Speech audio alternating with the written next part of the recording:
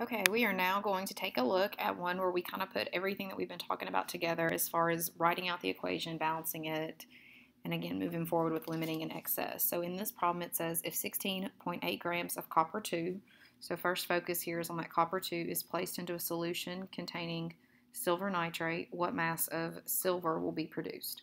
So first and foremost we've got to write out our equation, and we see that copper, who has currently a +2 charge, is going to combine with silver nitrate. Silver has a +1 charge and nitrate has a -1 charge. And guys, at this point, if you don't know how to write those chemical formulas, this is where you need to pause the video and go back and look at those charges and see how I crisscross my charges to come up with these chemical formulas. Then we know that copper has a +2 charge, so it's going to come over here and bond with the nitrate. Nitrate has a -1 charge, which means we're going to end up with 2 nitrates on this side plus silver, and it's going to be just by itself because silver is not diatomic. Now I need to go through and balance. I see that I have 2 nitrates over here, so I'm going to add a coefficient of 2 right there. And now I have 2 silvers, which means I'm going to add a coefficient of 2 right there, and it's balanced. So step 1 is complete. Second step, identify limiting reactant and excess reactant, i.e. we've really just got to figure out how much is going to end up being produced or should be produced. So we're going to start with our 2T charts. It says in the problem that we have 16.8 grams of copper, and the question ultimately is if we had 16.8 grams of copper and the reaction went completely through, what mass of silver would be produced? So I'm trying to get to grams of silver.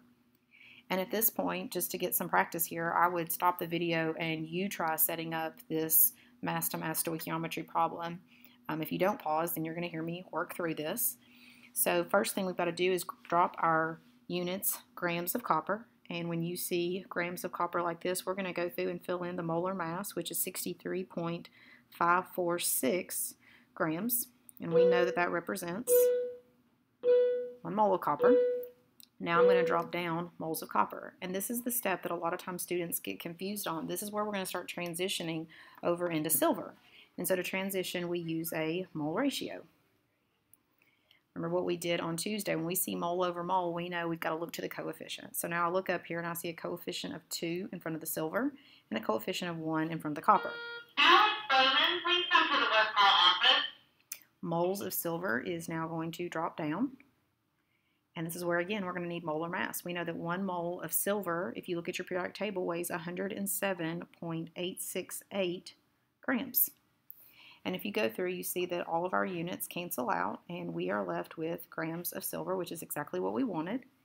And when we put that in our calculator, end up getting 57.0 grams of silver. Okay, so that's our first possibility. The second is if you look up here, it says 25.65 grams of silver nitrate. So let's see what happens here. If the reaction was allowed to go to completion, what would that look like?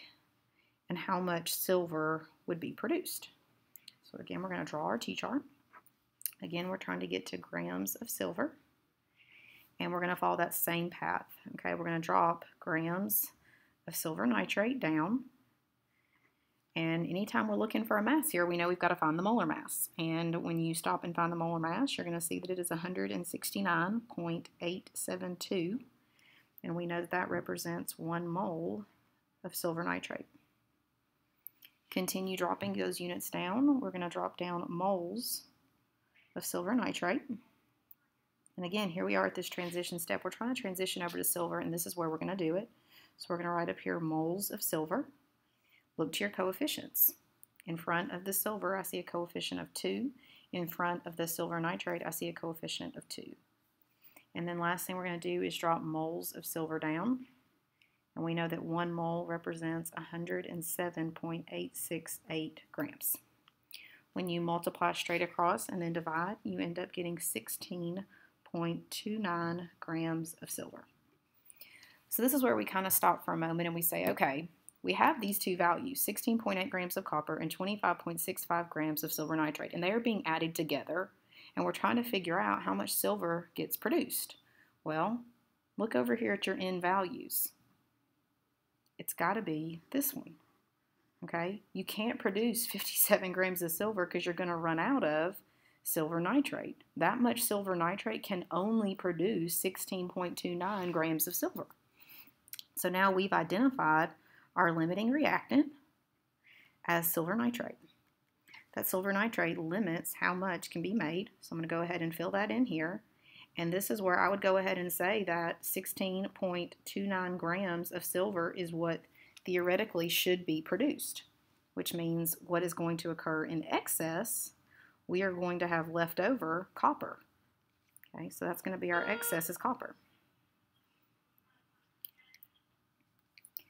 Last thing that we need to do here is calculate how much copper is left over. Okay, so this value. Susan's late. Please go to room 326. Susan's late. Please go to room 326. This value is done. Do not try to use it. That value means nothing to us. All we needed was to see that copper was in excess.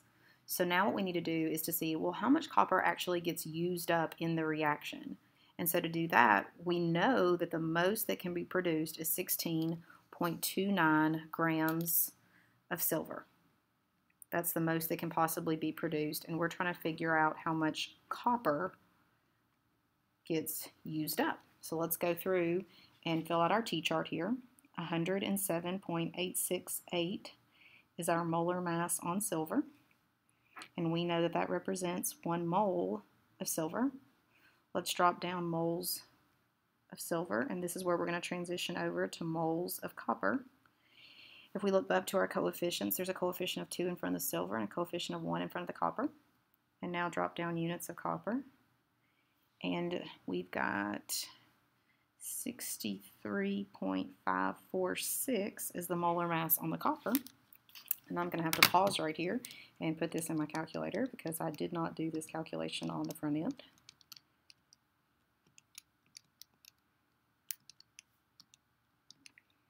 So the amount of copper that actually gets used is 4.798 grams of copper, which is kind of crazy to think about that this is how much got used up, because look at how much we originally started with. We started with 16.8 grams. So again, until you get used to this, write this in, put amount used up in reaction. Okay, so now we're still trying to figure out how much is left over. Well, you know, look back at the original problem up here. You know that you started with 16.8 grams of copper. So if that's what we started with was 16.8 grams of copper, look at what you calculated over here. This is how much should be used up, 4.798 subtracted, and that's going to tell us how much is left over.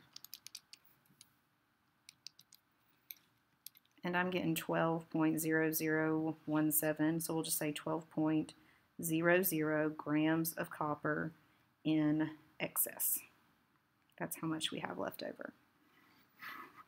So this really is putting quite a bit of information together. We wrote out the equation, we balanced it, we identified the limiting reactant and how much would be produced. Then we came down here and calculated, well, how much is going to be used up in terms of excess, and we calculated how much excess is left over. So at this point, the next thing is going to be to bring in percent yield.